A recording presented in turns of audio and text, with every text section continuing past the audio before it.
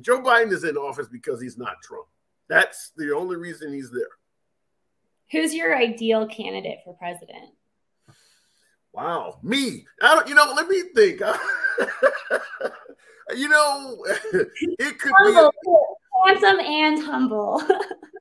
Hey, it could be a mixture of sorts. Like I actually did work and volunteer with the Cory Booker campaign back in 2016. I did work a little bit on that. I mean, hell, I even volunteered for the Clinton campaign. But with Hillary Clinton, I think she would have been a decent politician without all of the orbiting corruption from things of the past and things like that hovering around her. But she was a tough individual. And certainly when it comes to foreign affairs, I think she would be the one to get the call at 3 a.m. She's a female, but she's a tough cookie. So something like that, but without all the controversy orbiting around her.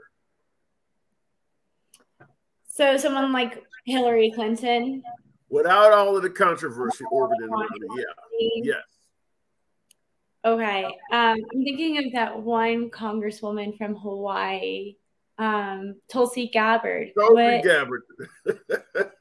I call her she is like the Liz Cheney of the left. She is a woman without a party, meaning that the party she is known for affiliating with does not like her, and the party she is trying to affiliate with would never elect her. So she is like they say, a man without an island or something like that. She's very similar to that. I know a lot of conservatives who would vote for Tulsi. Do you know any Democrats who would vote for her? That would vote for Tulsi Gabbard now? No, she said nothing but negative stuff about the Democrats. There's no, I mean, she's essentially traded on her own party. That's why I compared her to Liz Cheney, because Liz Cheney has went out and campaigned for liberals. If she was running on a very low level, yeah, there are some conservatives I could see that might vote for her, but we have to see what all of the things she has stood by in the past. I mean, she's been a Democrat for all these years. How much stuff, if she runs against another conservative politician, how much of her past would be ran against her in the campaign ads?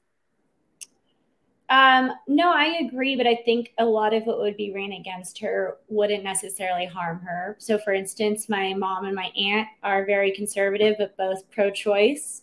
And so they really like Tulsi because she's pretty conservative, but some liberal issues that many women identify with, she identifies with. Yeah, it's a possibility she could win some down ballot stuff. I don't know if even for Congress, I don't know if she could beat, because she has to win the primary. So that means she'd have to originally run against another Republican representative. And whoever her Republican competition is would be able to say, hell, I've been with the party since day one. You're voting someone who just is coming in right now. So if she could beat the Republican in the primary, then yeah, someone like your parents or other folks who lean right might then put her in there. But she'd have to beat her competition in the primary. And she's pretty new to the game right now.